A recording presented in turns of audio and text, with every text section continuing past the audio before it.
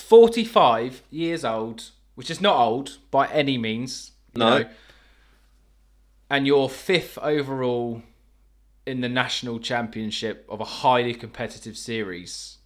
Yeah. I think that's epic. And you're only getting faster. Guys, finally we're here, the Ask a Pro series. It's going to be an addition to the channel. We've got European champions, world champions, current world champions planned in the coming days, coming weeks. We're going to dive into all of the good stuff that we all want to hear. Preparation, mindset, setup, racecraft, the whole lot. We're going to ask the best questions and we're going to get that information out to you, to me, and we're going to all get faster together. So subscribe to the channel because you don't want to miss the guests that we've got coming up, and enjoy. And remember, subscribe down there or down there, but either way, it's down there.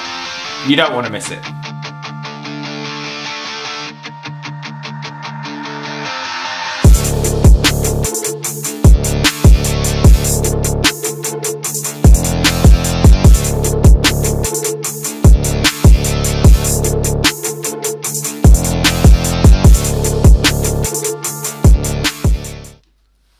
Okay, so Kevin Brunsden, welcome to SeanyRC, mate.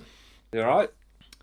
So if you don't know Kev, then obviously you've been living under a rock because Kev's been just a massive part of racing for a good number of years now. Just to name a few of the accolades: 40 plus BRCA, the British national champion, 35 plus Neo Buggy champion twice, multiple BRCA Nitro A finals, or pretty much every final I've ever seen, every national I've ever been to. I think you've been in the main.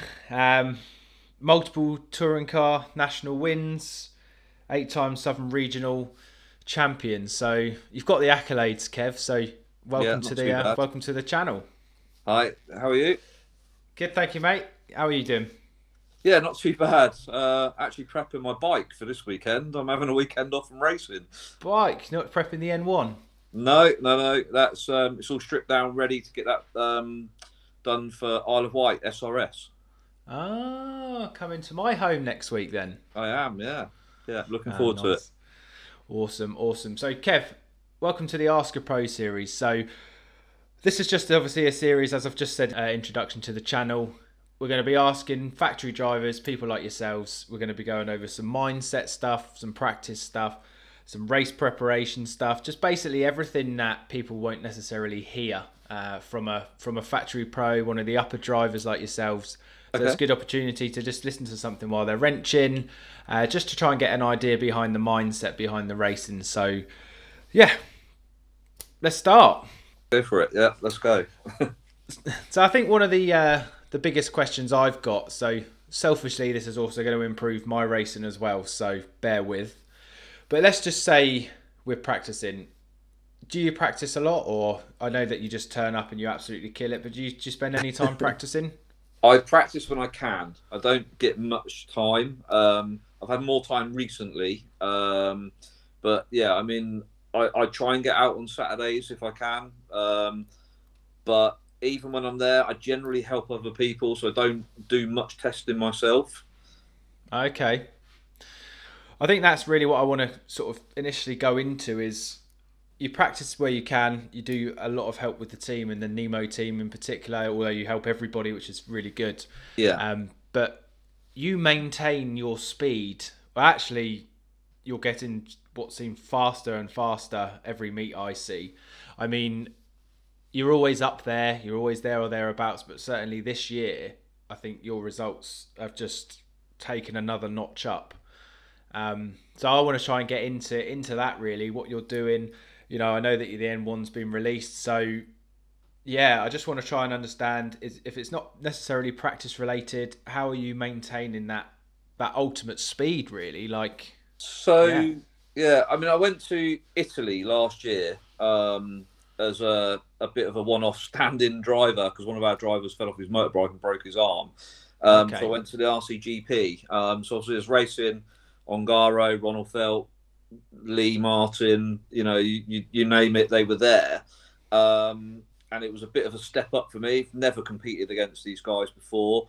but I knew I was gaining a little bit in speed and confidence, so I went with no expectations, which was good. And I'd managed to race them, which I hadn't really done before, and it gave me a huge boost in confidence. I was actually supposed to retire from nationals this year.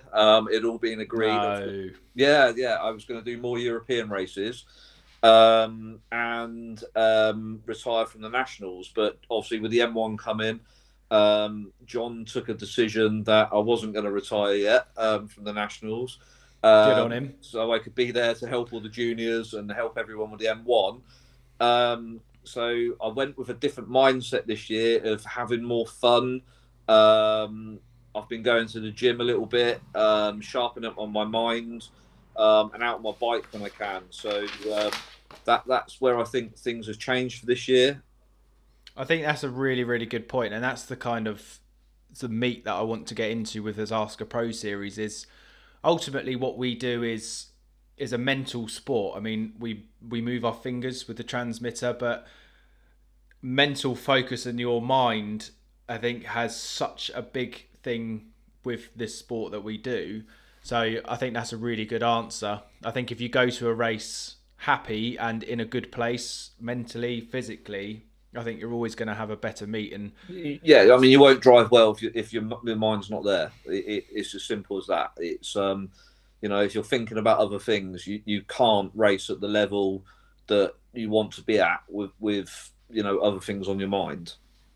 No, I think that's a really, really good point. And yeah, I think that's that's a really good point. I think being physically fit. I mean, we're talking obviously about if you want to just go to the track and just have fun, awesome, go for it, no worries at all. I think this series I'm sort of focusing on people that are trying to push forward at any level. You could be in the F final to the D, the C, the A, or you could already be in the main. I think it's just about people that want to improve, or and like you say, it's a mental game. So it's I think that's a really the main good point. thing to remember is everyone's got to start somewhere. You know, we weren't all straight into the A final. You know, it was, you know, you've got to work on it. I say when I used to do touring car racing, you know, I was around about the C or D final, and then one day I went testing at my local track at Aldershot. And I met up with Dave Spashett and Chris Granger, who were world and European champions at the time. Yeah.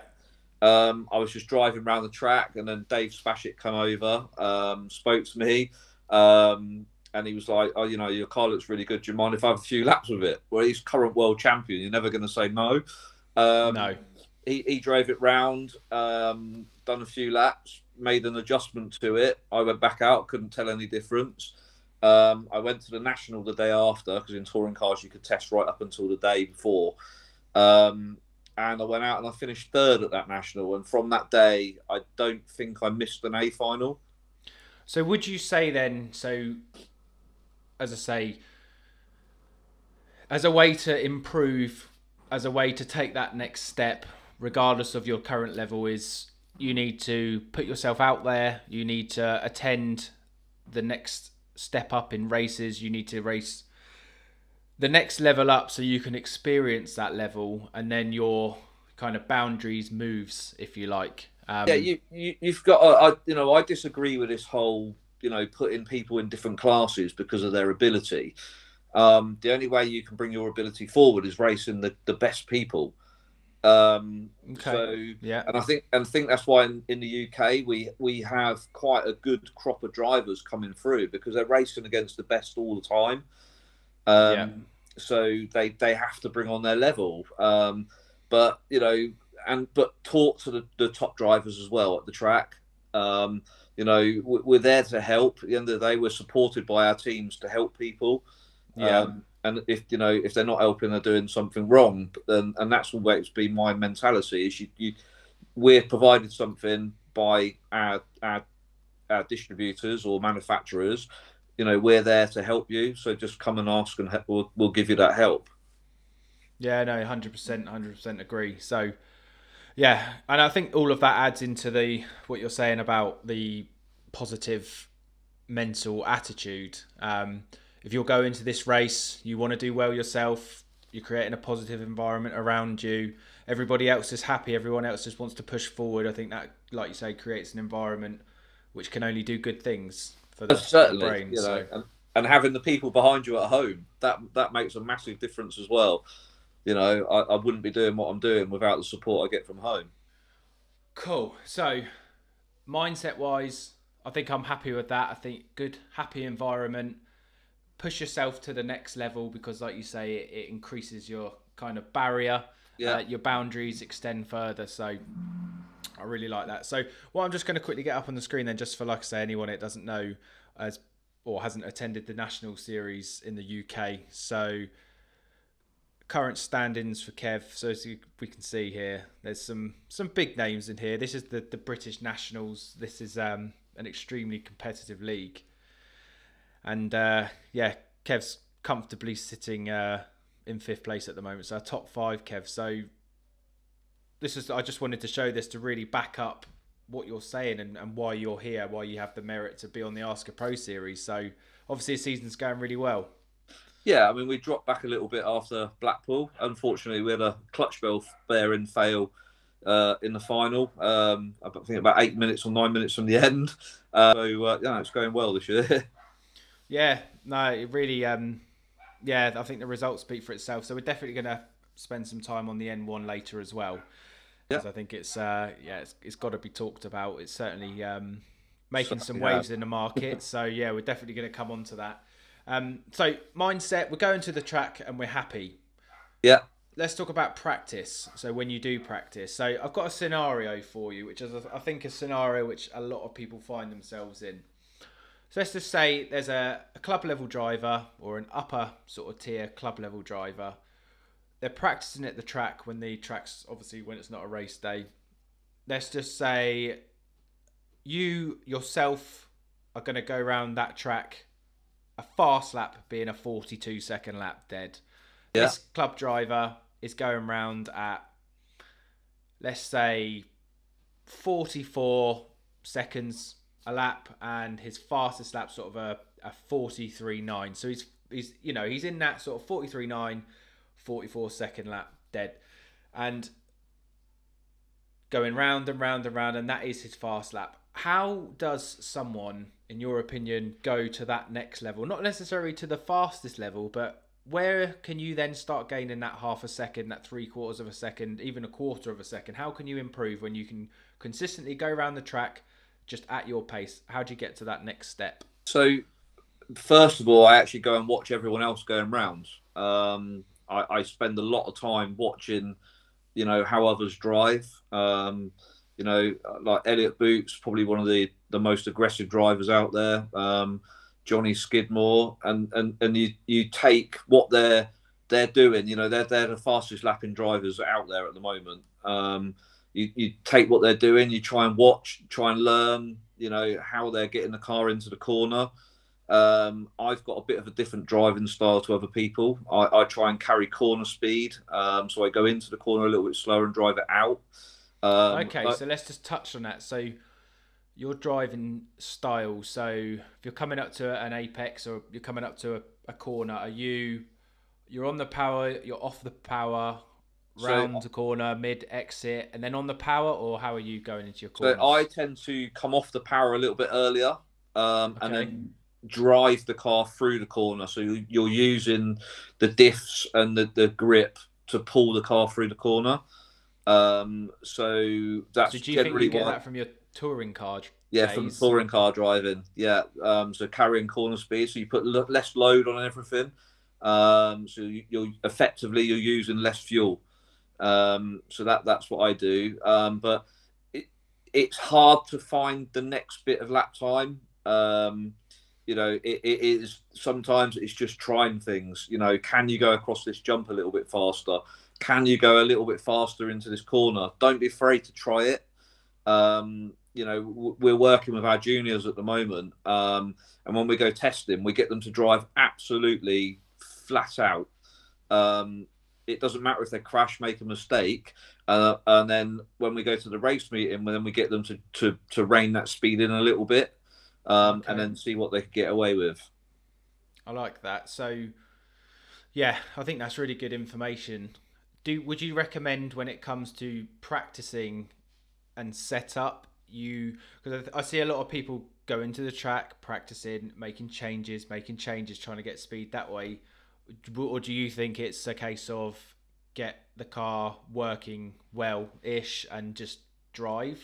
If you can drive your car around the track, then there's not a great deal more you can do with it. As long as you feel comfortable, it's then trying to extract more from the car from your own driving style, basically. Like I say, just putting it into a corner a little bit faster, hitting a jump a little bit quicker, you know, braking in a different position to what you're used to doing, and moving the car around. I like that. Yeah, I like that because I think, I mean, test and setups. I love it because even when you're not trying to get ultimately more speed out of the car, I think it's good to test things just so you know what it does, because obviously changing conditions, it's good to know what locks in the back, not locks in the back. But I think when it comes to practicing, like you say, is get the car working and just get a feel for the car and find that time on the line or And your that's driving it. style. You know, most of it will come from your driving, rather than from the actual car setup itself. Okay, no, I like that. That's good. Um, cool. Okay, so we've gone to the track happy. We are practicing with a similar setup, a setup that we know, and we're just going to keep working on it from there. So I think that's, yeah, really good advice. And like I say, it's clearly working because you're sitting fifth overall out of 130, Yeah, and you're tussling with the guys at the top. So try yeah, my best. no, awesome. So if we just touch on, I think we've got to talk about the N1. I think Yeah. at this point, because let's just say we're practicing and we've gone to the track with the N1. Obviously, do you think that's a big step, especially with your driving results? Do you think it plays a big part in it? Yeah, I mean, all the way through. Obviously, I helped develop the M1 pretty much from day one. From when they went with the prototype cars. I hadn't actually driven it right up until I got a production car. Yeah, Which, no, I knew that. Yeah, yeah, yeah, I didn't see you with, because obviously it was very limited, wasn't it, with the 3D printed cars? So yeah. So, but I worked heavily with John. I mean, me and John done a lot of testing together. We went to Westmill, at race meetings. You know, we worked a lot on that car. Along with all the other guys. I think a lot of people thought it was just pros testing it. It wasn't at all. We were giving it out to everyone to run, which was the reason why everyone was shocked that I hadn't actually used it. yeah, And our main focus was to make it so it was pre-set up from the box. You know, you didn't have to do anything to it. We got rid of all the adjustment to make it easy for people, and that's where the car is a testament to itself. It's just really easy to drive, but fast.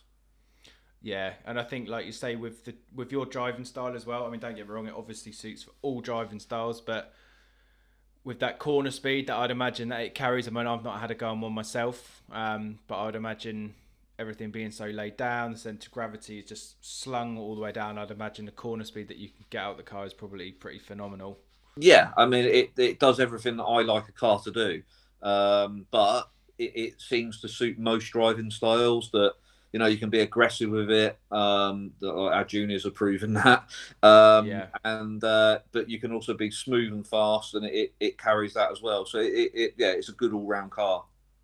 No, and I think it's a good point to touch on where we were talking about setup and practice, because obviously the guys are doing extremely well with it, and they're all different driving styles. You know, Eric's very different to Ben. I think, Eric can be super smooth, and I think Ben's like super smooth all the time. Yeah. And it obviously works for all the guys. So they've been absolutely killing it as well. So it's good to see. Yeah, definitely. I mean, I was just looking at the results from Euro B today. Yeah, I mean, the guys are flying with it. I think maybe Hugo's second overall at the moment, possibly. Yeah, so after practice, so it seems to be going well. No, that's awesome. No, really cool. well done for your efforts, and obviously John and Rumble and everybody that's played a part in it. So yeah, can't obviously forgetting Lee. Lee's obviously been a big part of it as well. So Yes, certainly. well done to you all. Well done to you all. Thank you. So yeah, back to the meat and bones, or the meat and potatoes, I think the saying is.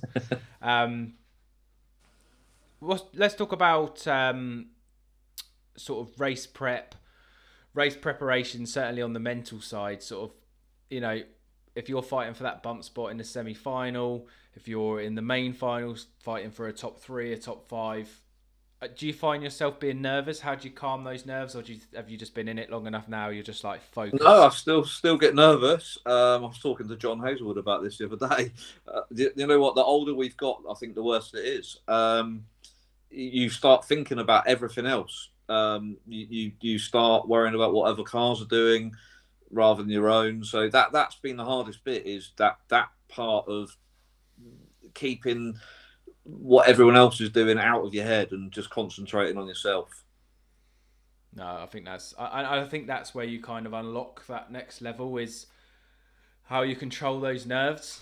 I think I heard Elliot Boots once in a podcast, and he said that you just got to, when you're super nervous, you've just got to control those nerves and focus them into like just out and out pace. Just try and focus the nerves sort of down a tunnel, if you like, and performance on track.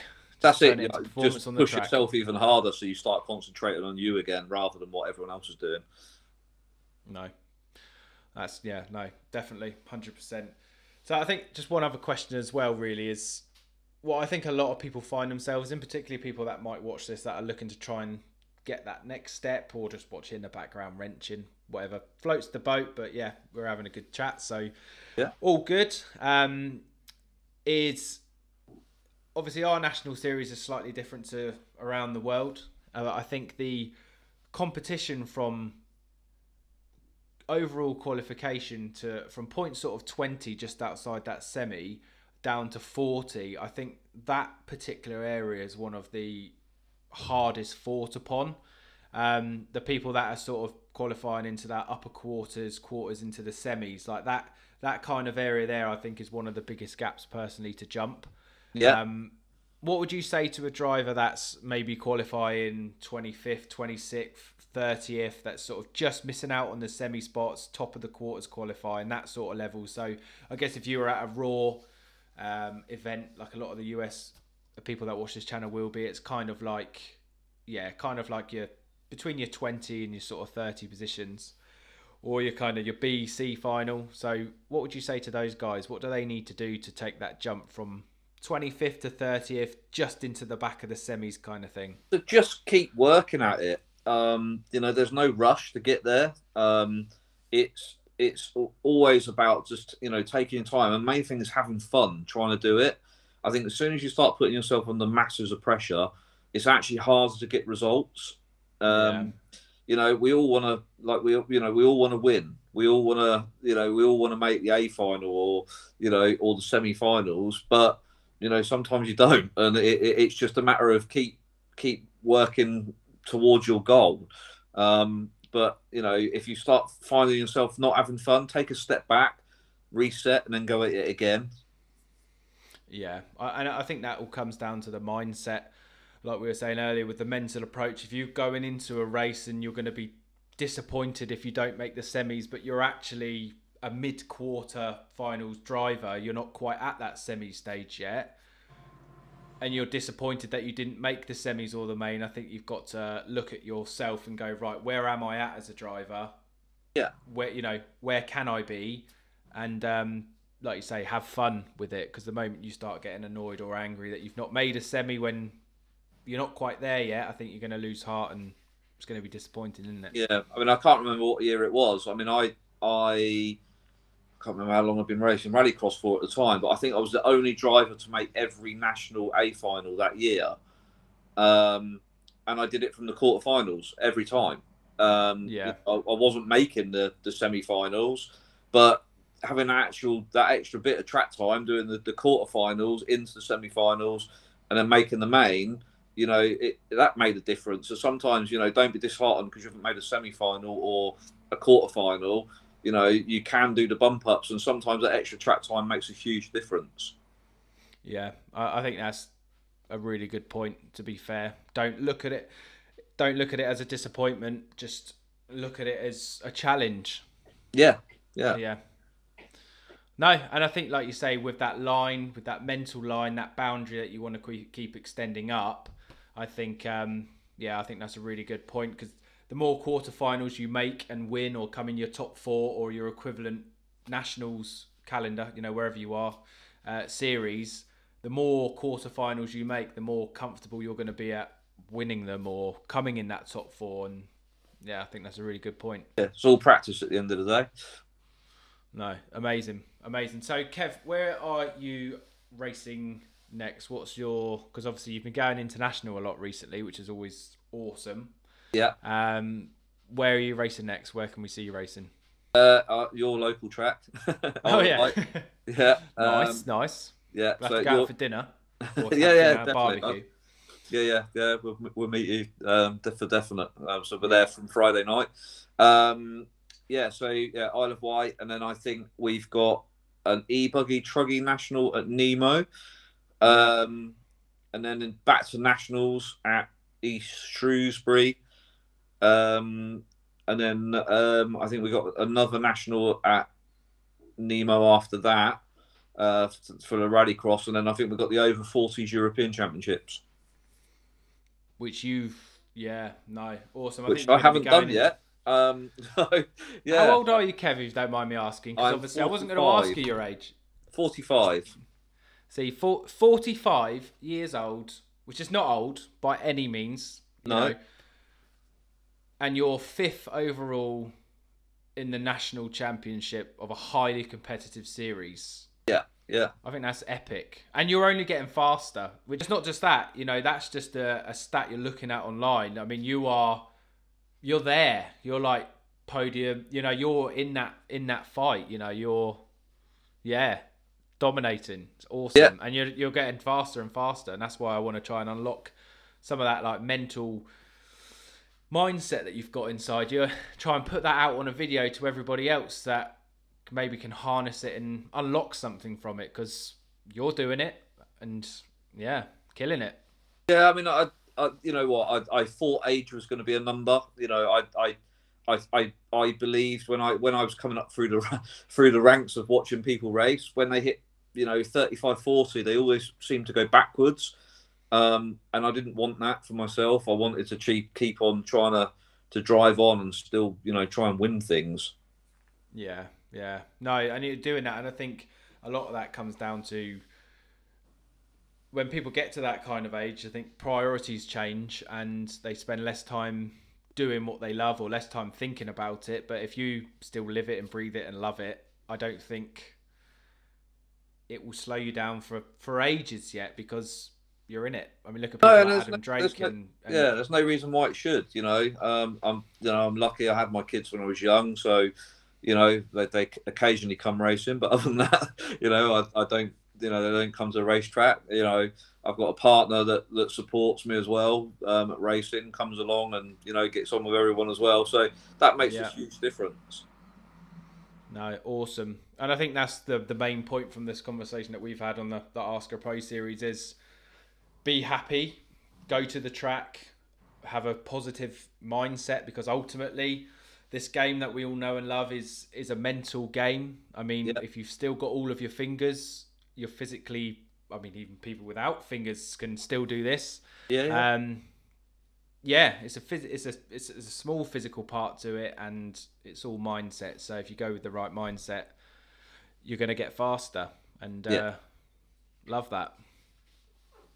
Definitely. No, awesome, Kev.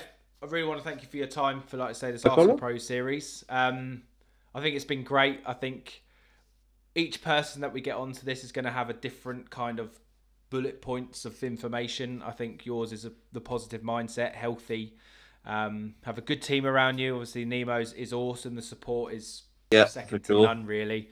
I mean, I've seen what they've been doing this year with the tents and the large setup sheets, the whole lot. I mean, it looks like it was, you know, they've gone over a couple of years ago. It's epic. I love seeing it. So, and I think that all plays a part in it. So, yeah, I mean, if you want to say a thank you to any sponsors, Kev, I appreciate your time and love you. Thank you to all my sponsors. It's easier to say that because I've got quite a few and I don't want to miss any out. So yeah, no, thank you for all my sponsors as always. I always go up and say thank you to them after every race meeting because without them I wouldn't be racing. So it's as simple as that.